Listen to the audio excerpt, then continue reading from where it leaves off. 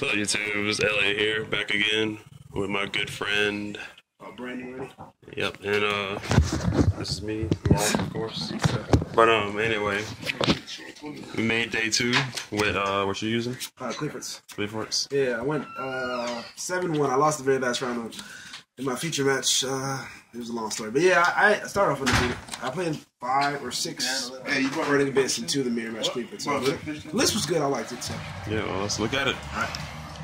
So obviously 3 scouts, 3 carrier, 2 helix. You don't need more than 2. Only 2 discs. It's good, but like it's only really good when you push for game. And I don't play like monolith to make it broke with the field spell. This card, it's amazing. And like you can do cool stuff where you can make it where they can't chain behind you.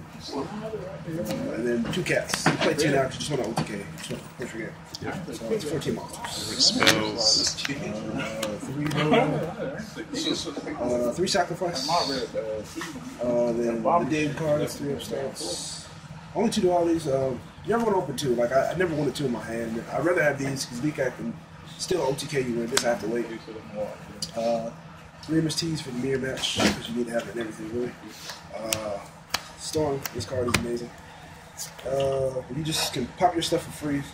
Generally the plays you have this and sacrifice and it'll trigger. And your opponent doesn't have to have anything. You can literally just do it as long as you have stuff. And apparently you made it $20 or something. Yeah, it's $20 for a playset now, which is ridiculous. Yep. Regeki, which is really good. Book, Snatch, and then I played the limiter. I didn't mind it. I only drew it 3 times, but it made it really easy to sign out. But it allows you to steal games against Brandon Abyss because they beat you because they put you in the grind. It was literally what happened to me. We won the time, I lost in time. So you want to beat Brandon Abyss fast, and this helps you do it. And then games 2 and 3 you can win because of floodgates. Yep. Traps. I actually play traps. Some people don't, but I only play 5. Reempting this. Some people are cutting this and they're playing traps, but you just have to play. Brandon Abyss is like standard build. Yeah, they're playing so much. This is good. Warning is awful. Boundless is only good in the mirror when you draw it. This is good if they have established what you push stuff back, and then like if they go tour guide monster, you can close the monster, leave them with the tour guide, and now they have to like enter. And then I made like the climate change just because it was good, and I played Storm. So yeah. Right. 4 cards. Side extra, whichever. I'll do side first. Killer. If you drop these against the PA, you literally win. Like every time I dropped it, it was a wrap. Because nobody plays rank up anymore. The only out to it is like you have to mass change to make the light guy. I have to have like 2 monsters, and then you have to like crash. That's literally like your only out.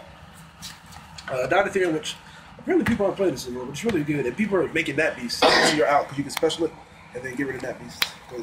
And if they have a scale, they can't special it. 3 maxis.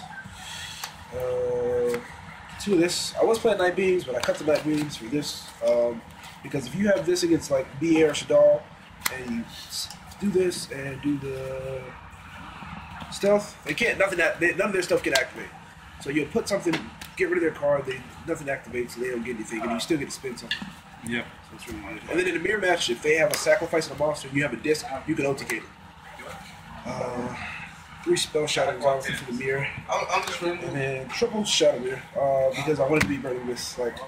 If I'm going first, I sat 3. If I'm going second, I'll just sleep 2.